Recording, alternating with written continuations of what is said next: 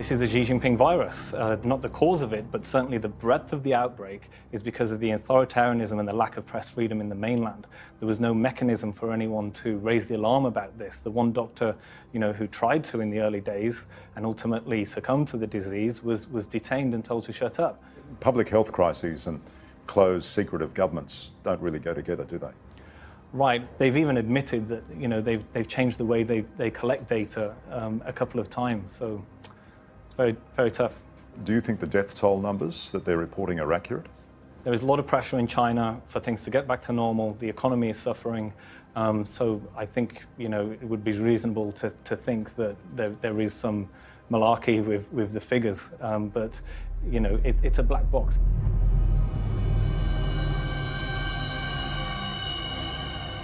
We are in uncharted territory. One measure of China's influence is the pressure it has put on the World Health Organization to not officially call the coronavirus outbreak a pandemic. But on that front, the man at the center of it is blunt. Why is there a blockage with that? Why was the WHO reluctant to call it a pandemic? Well, technically it is. I suspect that it may be because colleagues may think that if they will use the word pandemic, then it would trigger panic. And panic is no good for any kind of outbreak control. How was this virus born? What was the mechanism that gave birth to it?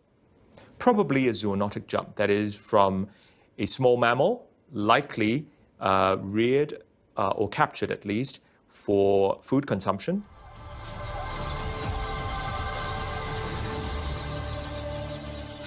The reservoir appears to be a bat. This is just incredible. African cats, snakes, you've got monkeys, primates, in the same confined space.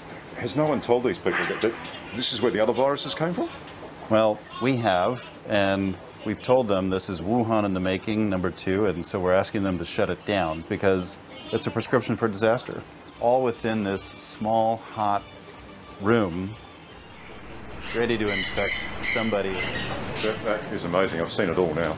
Places like this, and so-called wet markets, where wild animals are sold for food, are where coronavirus first jumped from animals to humans.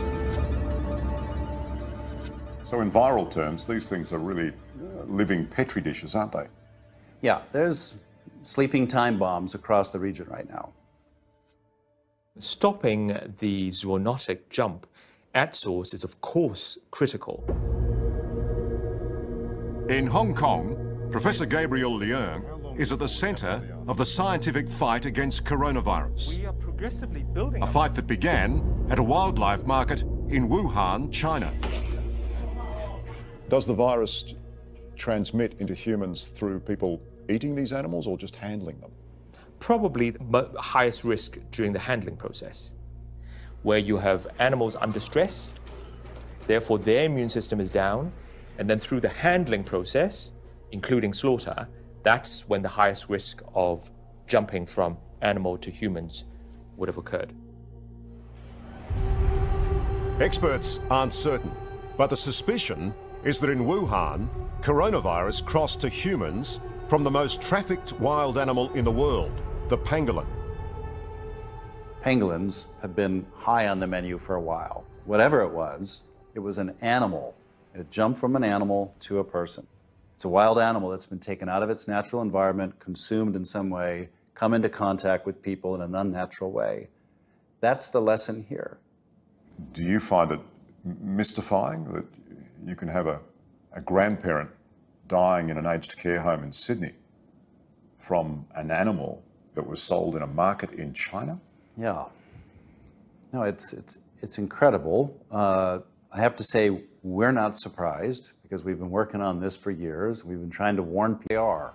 We've been following them for years, and they're still out there, and they're not going to close down business today because China, closed down Wuhan.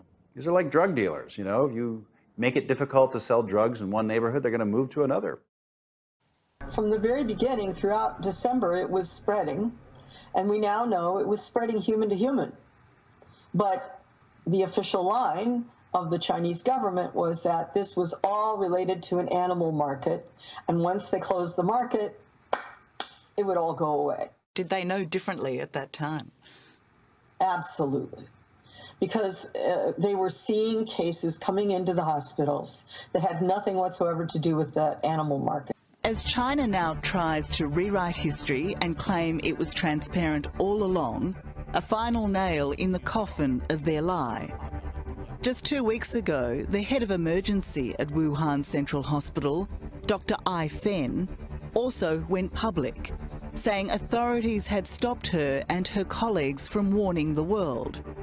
She has now disappeared, whereabouts unknown. I think you're aware of reporting that the Chinese were not transparent about all this in the very beginning. The question now that's arising, though, is people are asking if they had been more transparent in the very beginning, would it have prevented the spread of this virus, period? Or would it have simply given more countries like the United States more time to prepare?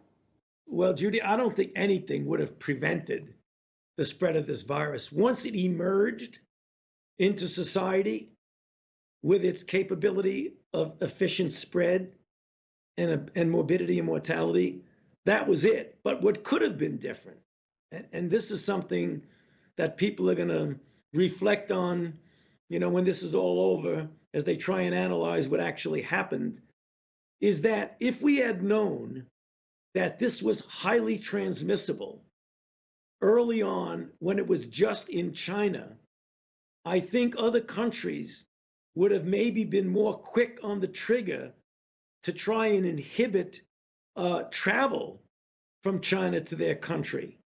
Because remember, it started in China, and then China, by the fact that there are so many Chinese people and travel is part of our daily existence in this planet, that there would maybe have been more attention paid to the possibility that just pure travel from China in general, but certainly from Wuhan and the Hubei district, is something that could start an outbreak throughout the world. So that delay in transparency, I think, likely had an impact on what I just said, the awareness that this could seed the rest of the world. All that points right back to Chinese officials, doesn't it? Looks that way. The Chinese government is to be congratulated for the extraordinary measures it has taken to contain the outbreak. The speed with which China detected the outbreak, isolated the virus, sequenced the genome, and shared it with WHO and the world are very impressive and beyond words. China is actually setting a new standard for outbreak response, and it's not an exaggeration. Having a name matters to prevent the use of other names that can be inaccurate or stigmatizing.